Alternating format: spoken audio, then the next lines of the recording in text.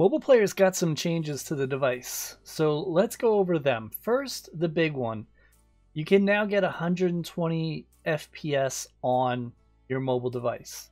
I was very excited about this, couldn't wait to check it out, and come to find out it's not every mobile device. It's only certain ones. So let me go ahead and first show you where this option is so you can check for yourself to see if it's available.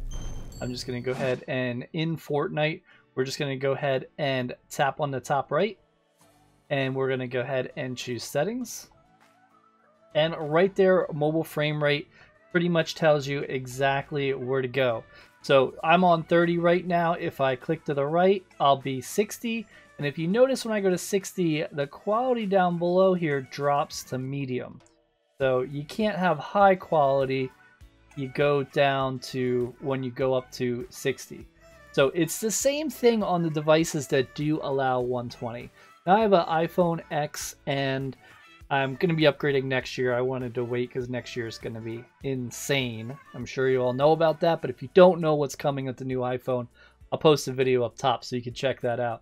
Pretty awesome. I can't wait. But anyway, let's get back to this video. With this, you will be able to go ahead and use 120 frames per second if you have an iPad Pro starting at 2018 version.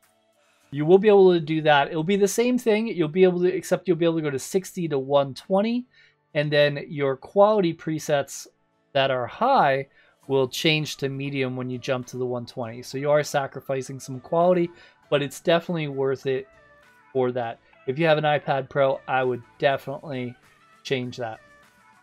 With this, you will be able to go ahead and get more frames per second if you have the iPad Pro than console players, which they're pretty upset about. The new consoles are coming out next week. I'm sure when they do, they're going to be flying and things are going to look so much different. So it'll be really interesting to see what happens at that point. They also added some different things for joysticks with the new version, so controllers work better. I have already made a video on how to play a controller on a mobile device.